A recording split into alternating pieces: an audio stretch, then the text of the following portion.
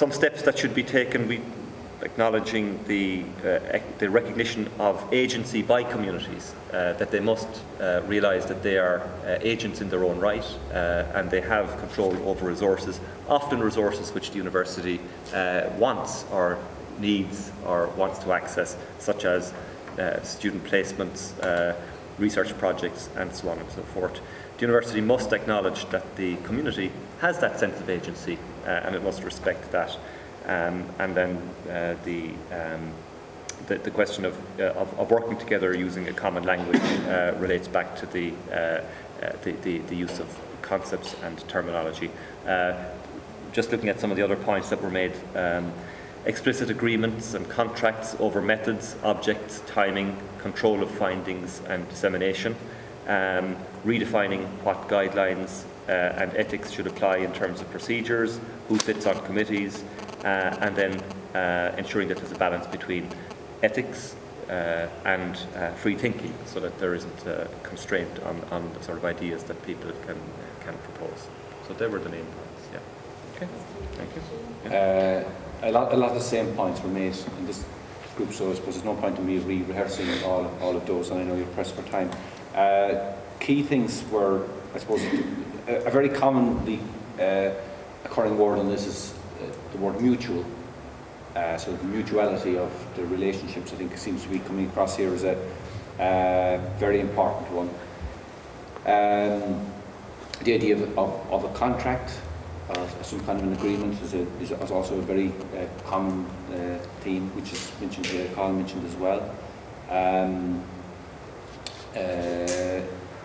The other things, I suppose, might be a little bit different, or things that maybe weren't mentioned so much now, were achievable goals. So that the engagement would set achievable goals. There would be small steps towards achieving them, and that you would demonstrate action. So you're saying you're bringing something real, you're not setting your goals too high, and so on, so to make it easy for people to engage. The other thing that we thought would be a useful thing would be to have a session, something like the session you ran, in the community, with the academics and the community, to go through these kind of questions together and have kind of an open discussion around these sorts of ideas. I think almost everything else that we had was mentioned one way or the other in Carlton. Quickly, this is measuring impact after effect research. If I just read this right, if I get it right, basically one of the problems is obviously after the study, academics leave the community to itself, basically.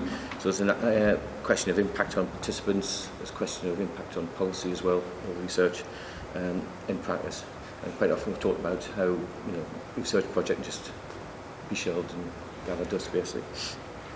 There's also the idea that quite often people in the community may just defer to experts, so maybe a tendency to defer to an authority. So there's a danger as well that people just let academics take over as well. And that led to sort of, I think it's been mentioned, like the grassroots ownership, that the community should own the project. And I think you mentioned yourself about obviously some research is different. Sometimes the community can actually commission research as well. It's not just a question of, the researchers deciding, or university deciding that they're going to study communities. So who is responsible? Firstly, there's researcher, are they responsible? Funders, and somebody's put Donald Trump. Who was that? There's always one, isn't there? And community, Alex just mentioned, can commission report itself or research. The measures that we put in place turned out to be sort of questions for whom, basically.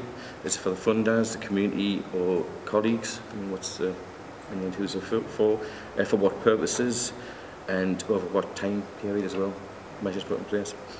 And the last bit's basically that we should take the knowledge and not let it sit on the shelf and gather dust. It should be made, common knowledge. It should be not just researchers, but of the participating group and community. And there should be a plan for the reaction, for dissemination as well. So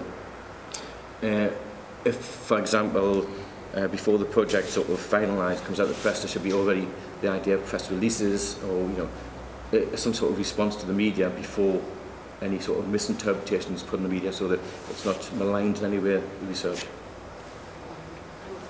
Thanks for the time. Thank you. Thank you.